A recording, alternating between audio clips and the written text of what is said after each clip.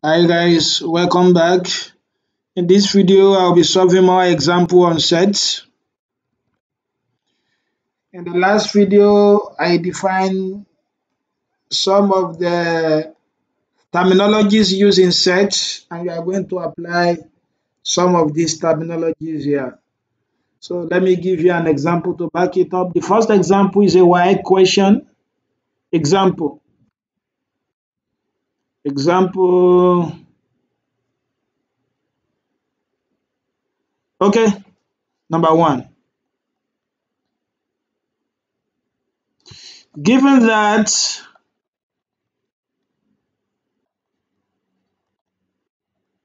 universal sets, don't forget we can write the universal sets as this or like calling you 1 2 3 4 5 6 7 8 9 10 and your A is equal to 1 2 4 6 10. Your B is equal to 2 3 6 9. Then the question asks us to show that this is the first one. Show that A union B complement is equal to what? A complement intersection B complement. What's that law? That's the Morgan's law, if you don't forget. So, and the second question we have question 2. So question 2, that is if A is equal to 1 2 3 4, B is equal to 3 5 6, find number 1. I have P intersection Q. Number 2, P union Q. Number 3, P intersection Q union Q. Number 4, P union Q intersection P. Yeah. Okay. The first question, the two questions are not difficult at all. Question 1, solution. We have that our universal set is what? 1 2 3. I told you can write it like this up to 10. And we have that our A is equal to what? Sorry, let's say this is P and this is Q. So your A is equal to 1 2 4 6 10, and your B is equal to 2 3 6 9. And the question asks us to show that A union B, that is the what?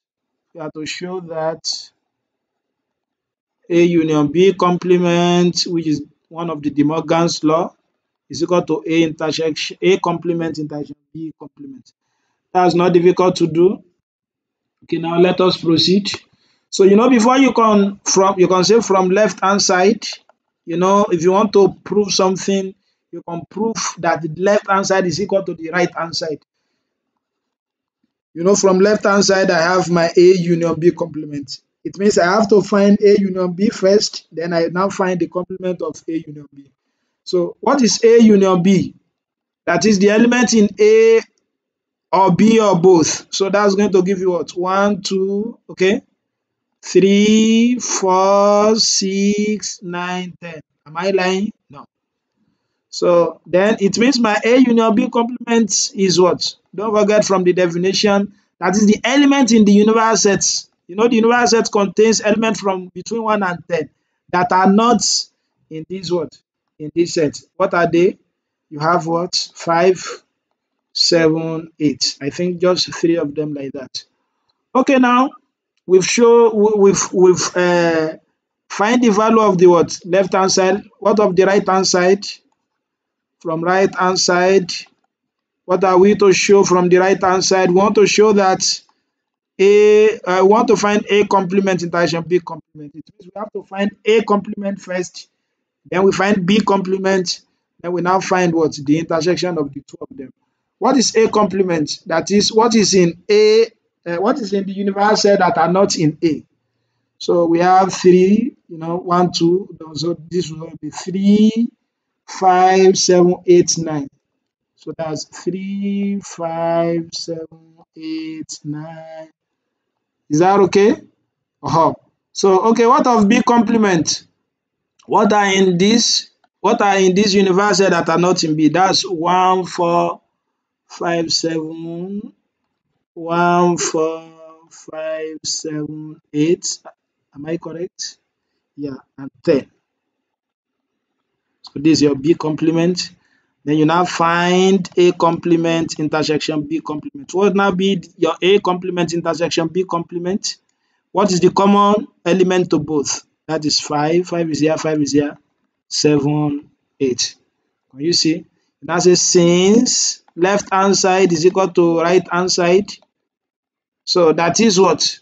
Your A union B complement is equal to what? A intersection B complement. Hence. Say hence.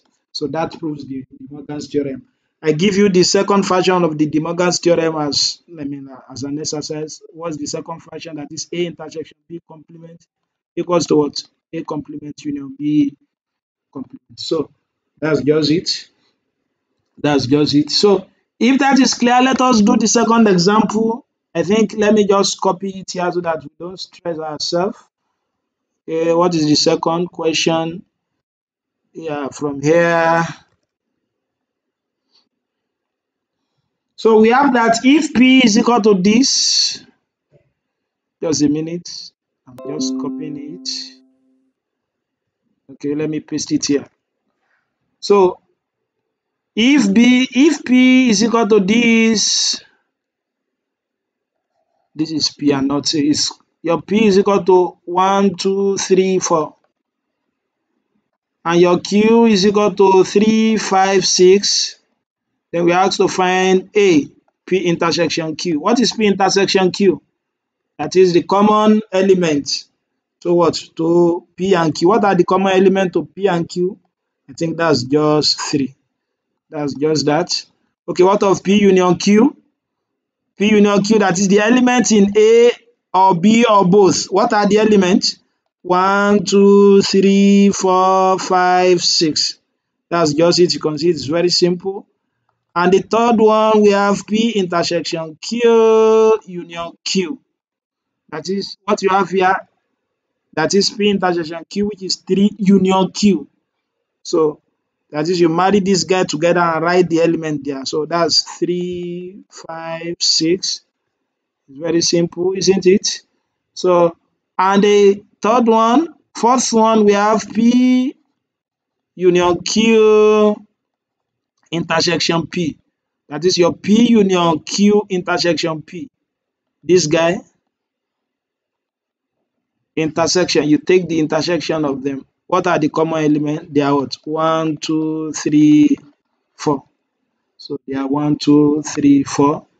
And I think that's all. So you can see it is very simple. So let me give you another example, and this example will be on a set builder notation.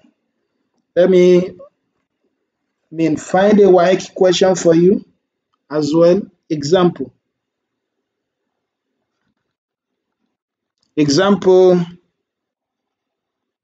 you have that the universe set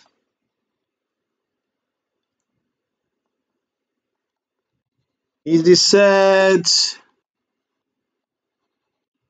of all integers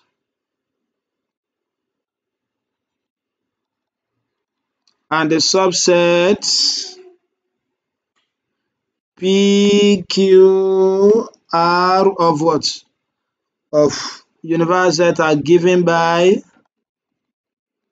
number 1, I have my P. My P is a set X such that S is less or equal to 0. I have my Q, which start from here, minus 5. That means it's what? It is an infinite set, right? So because it doesn't end, so you can't count it. So like that. Then you have your R such that, S is what? Is greater or equal to minus 2 less than 7. You understand now? So then the question asks us to find number 1, Q intersection R. Number 2, we have R complement. So where R is what? The complement of R. That's the complement of R. So then C, you have to find what? P intersection R. So P intersection R. So that's the question. It is not difficult to do. So we have that the universal set is the set of all the integers and the subset are given by P. You know this is set builder notation. You have to rewrite your P very well. Solution. So you know your P here is going to be what? What will now be the value of P? Your P is going to be, you know, they said S is less or equal to 0. S is less or equal to 0. You understand that? That is, it will start from wherever it starts from.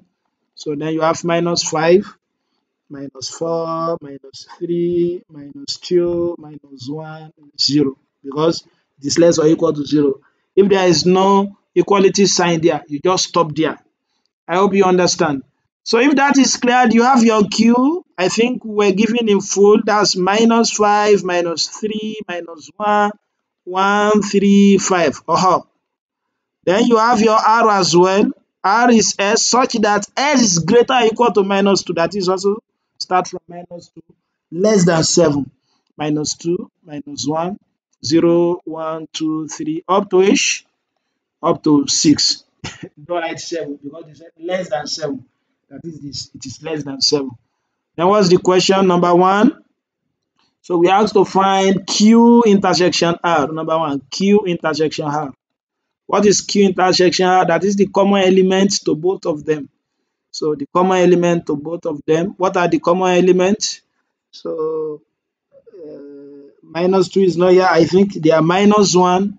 We have -1, 1. So we have 3. You understand now? We have 4.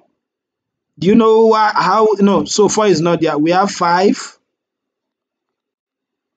So we have 6. Do you understand why? You know this 5 is here, 5 is here. After 5, this dot means we are still going to have another element, which is 6, 7, 8, 9. Then this also means 3, 4, 5, 6. So it means 6 is also common to both of them. So and that's going to be your answer. Then B, you are asked to find the R complement.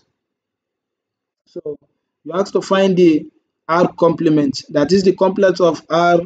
The complement of R with respect to what? The universal set.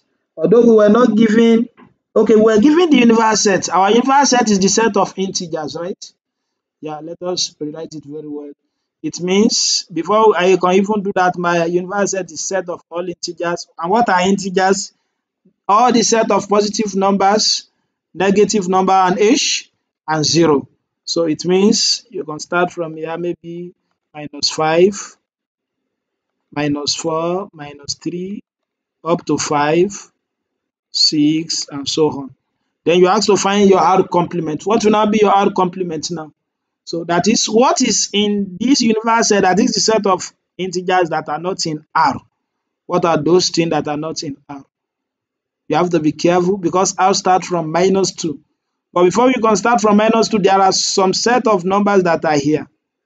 You understand now? So then it means I'm going to have -5, -5, -4, -3. Then you stop. You understand? Because -2 is here. Then -1 is also here. 0, 1, 2, 3, up to 6. Then where are you going to start again? After 6. That's 7, 8, 9, and so on. I hope you understand. So that's just it. That's just it. And the last one, you have to find C. P complement intersection R complement, right? Although we know what our R complement is, but we've not find our P complement. But you can obtain your P complement from here. That is what are in the universal set, which is the set of all integers that are not in what? That are not in P. What are they? So all these are there, -5, -4, they are there, -3, -1, so up to 0. What are not there are what? Start from 1, 2, 3, 4, 5. That is the set of natural number. So what will now be the intersection between this P complement and R complement? What are they? That is the intersection, the common element to both of them. So what are the common elements? So that's going to be 7, 8, 9, 10. I hope you understand that. And so that's that. Consistent is very interesting and simple. So if you understand this, please don't forget to like, share, and subscribe to my channel. I will see you in the next video. Thank you.